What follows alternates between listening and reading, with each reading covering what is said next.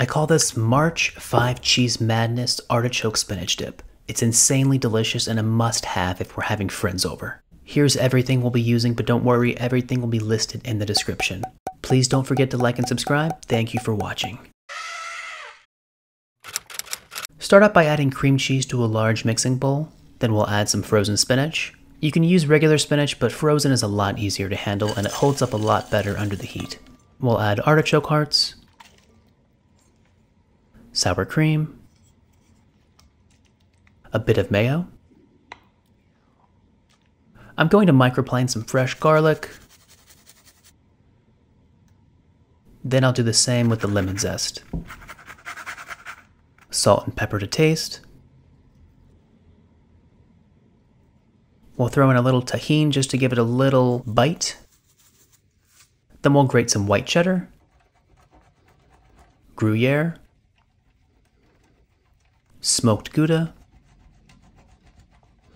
parmesan, and last but not least, Boursin cheese. Yes, that is 5 types of cheese.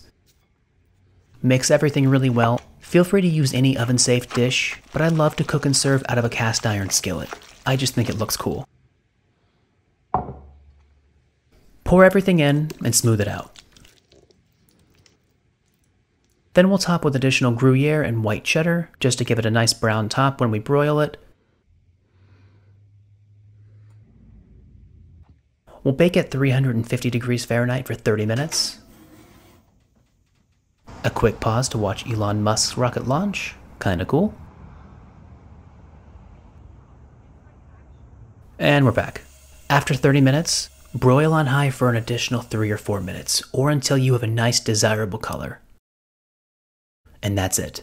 By the way, for the logo, I just traced it in parchment paper and then dusted it with Cajun seasoning. Totally optional, of course, but it's fun. Ingredients in description. Don't forget to like and subscribe. Thank you so much for watching.